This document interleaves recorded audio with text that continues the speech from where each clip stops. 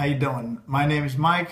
I am a New York City firefighter and former college football player, and I'm here today to give a review on Instaflex. I've been using Instaflex now for a little more than 6 or 7 months.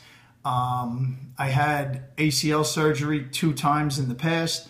I most recently had meniscus surgery and found out through that surgery that the cartilage in my knee was no more, and I needed an alternative to not having cartilage.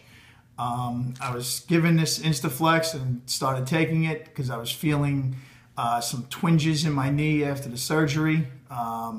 It didn't help right away, but through constant use, about a month and a half later, the twinges in my knee were gone. I've since resumed running and lifting and firefighter duties, which is pretty, tough on the knees, stairs and squatting and duck walking. So since I've begun using these about a month in, the pain has been no more. It hasn't helped 50%, it's helped 100%. That is not a lie. If it didn't work, I would not continue to take it, and I'm still to this day continuing to take it.